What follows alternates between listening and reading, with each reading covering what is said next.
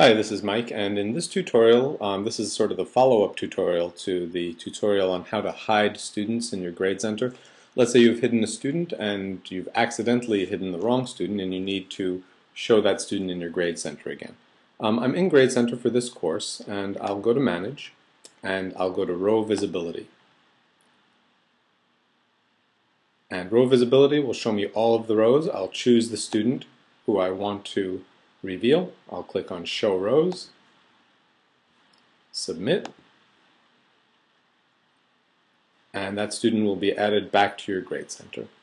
So that's how you show the rows that you've hidden. That's all there is to it.